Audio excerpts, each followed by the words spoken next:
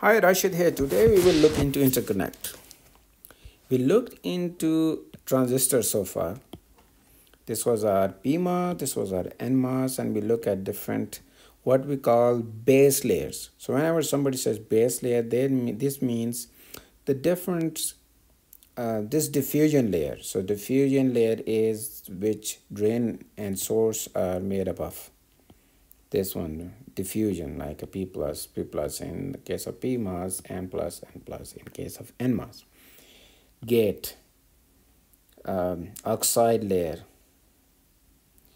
These are the base layer, the very transistor layer, the core layers, the core materials that transistor is made up of. But then you need to connect different transistors.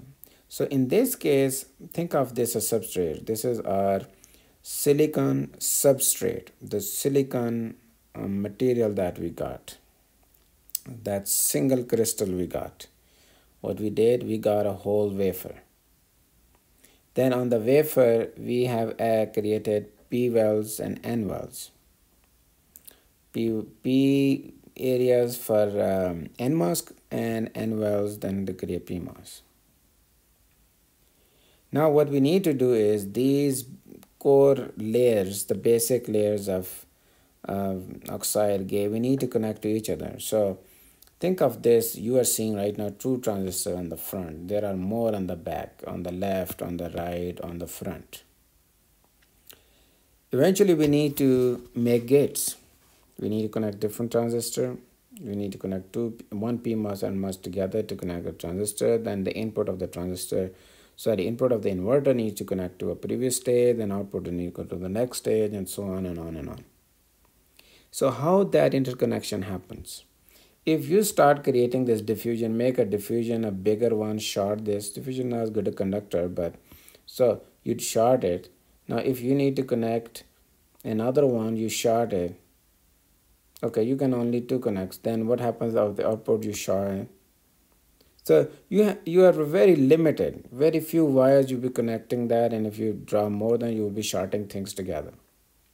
So you need to have an opportunity to connect this transistor connected to a faraway transistor, this transistor to another transistor. So it's like multiple people want to reach the ground floor of the building. Maybe, maybe bathrooms are on the ground floor.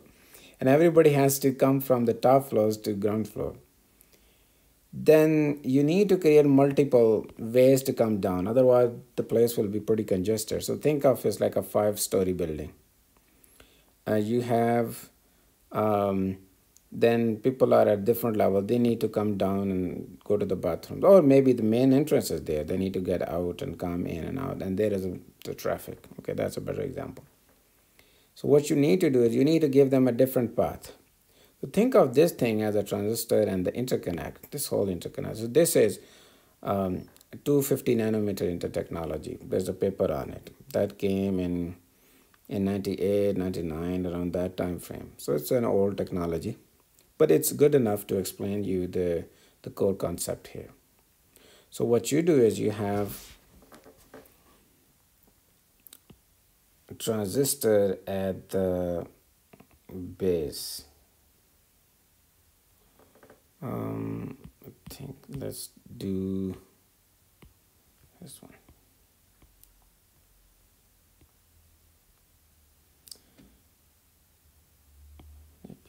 Maybe let's draw a circle. You have different transistors. I think that we are doing a 3D type. This is diffusion, poly gas, diffusion, and drain, source, blah blah. Then what we do is we put another layer on top of it wherever. We can put layers. So these are different. You can draw different things, small, big, but you need to draw in a certain way. In these are different wires you connect based on the connection. It's not like a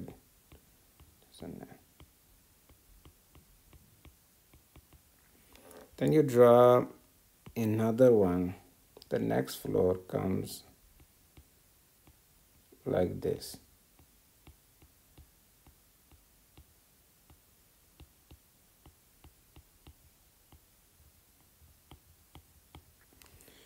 So this is that one. So what you do is, again, relative sizes are not correct. This is more like a representation picture. For example, you see the gate I made pretty small, but this next thing is pretty big. That's not the case, okay? Just think of this. This is a more like a logical representation. So a polysilicon gate, now we want to connect to metal one. So what we do is we throw a ladder into the next floor. So it's like a tight connection. Like think of this as a lift kind of way going up,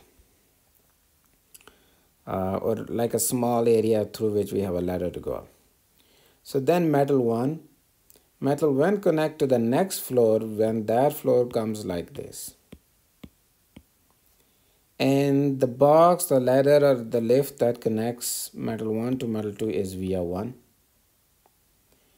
Then from metal 2, you can go another floor through via 2. You can put a lot of vias wherever you need a connection. Let's say there's another cell, it needs to go here. So what you do is you put another metal 3 here and drop a diff via over this metal 2.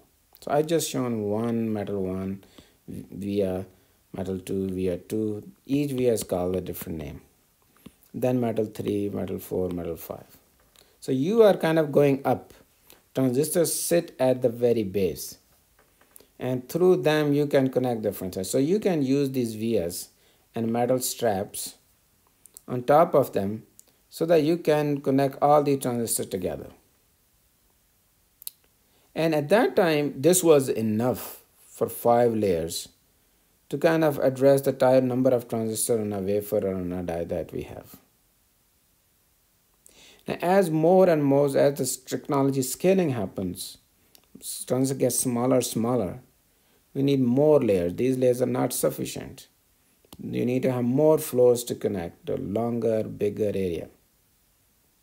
And that's really happened as we scale down. I'll show you some example. But right now, I really hope that you have understood the concept there. That it's like a wire. You connecting this one to another one. You just connect metal 1. Let's drop in a metal 1. You're right. Early, you probably don't want to go up. You want to stay in metal 1. Especially in a lot of adjacent closer areas, you want to stay, connect with metal 1. But there won't be enough.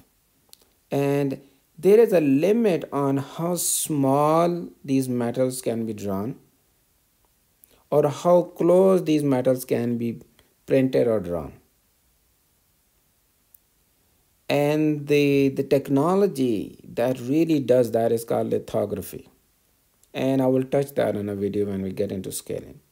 How lithography is important, and how through that we print all these, even the transistor metal layers, base layers.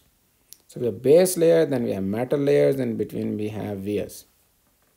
So the two important terminologies, or three rather, is how much distance we need to have between. It's predefined by the technology based on lithography or fabrication constraints. And that thing is called pitch. The distance between the center of one layer and its adjacent. Keep in mind, I'm talking about metal 5, not talking about metal 4. The via height defines, how much is the distance between metal 4 and metal 5. So pitch is that distance, and typically these are the dimensions you're given.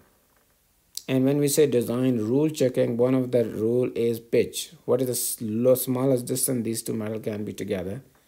And if in your layout you draw them in the CAD tools pretty close, then you're violating a rule. That's called design rule violation, or design rule constraints. And for a particular metal, you have a height, which is called thickness, and then you have width. And then you have an aspect ratio. That thing is important. Before I show you, different what these layers are made up of, let's look into the dimensions first. And I got this table from the technology 250 nanometer. from Inter research paper that was published in IEEE. For each layer, they mention the pitch, the thickness or height, and aspect ratio, and what this layer was mainly used of. And I drew this ahead of time for you to understand this important concept.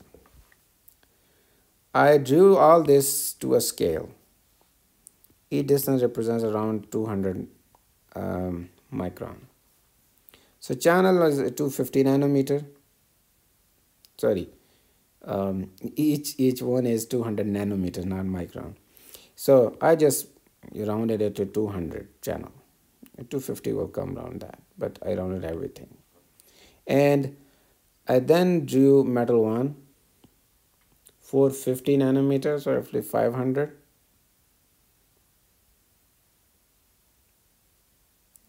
Yeah, a little less than I drew it, but and then width is 300.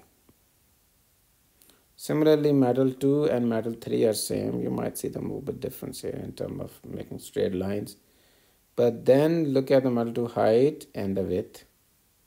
Metal 4 height and width, and look at the metal 5 and look at this our tiny transistor here.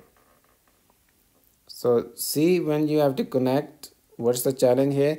If there are multiple transistors here, they are literally lying like there will be a drain here, then and there is a maybe a source here, another here. Those transistors are like this one, and then these buildings on top of that you need to build to connect them.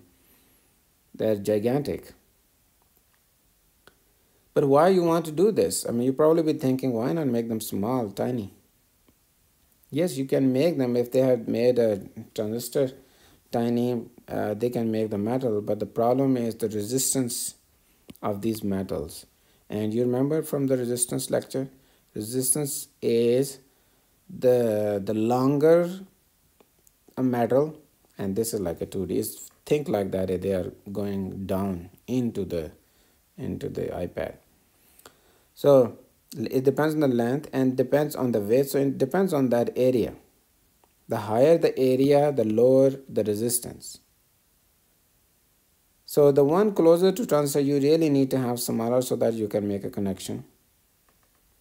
But as you go up, you need to be able to have bigger one, because some of these lower metal will connect adjacent transistors, and maybe then if this need to be connected here, instead of all metal 1, you probably go through metal 3 here. To go here, you go through here.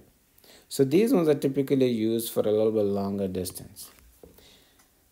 Within the, as you have seen on inverter, you have signals traveling, input, output. You also have metal. Every transistor on the chip needs to be connected to supply voltage for PMOS, ground, and MOS. And those power signals also need to travel through these metals. So typically what happens is a lot of chip-wide routing for clocks and power, they happen on a higher level layers. Their resistance is low, so less delay. Or they are better for carrying a lot more current. But the lower ones have a high resistance and they are slow. So they should not travel a longer distance. So you understand, I mean, we want to lower it, but one way is if we make, we want to make them a little bit taller. So aspect ratio is why is like this, why not complete square? Because we want to keep the width as small as possible so that we don't widen this one. So what we typically do is make a little bit more height. So it looks like a little rectangle with the length going upwards. Hopefully that was clear. The table is clear, just to give you an idea of how metals are laid down. Okay, the other thing is what kind of material they are made up of. So let's touch that in the next video, otherwise this will be pretty long. Okay, let's see each other in the next video. Thank you. Bye.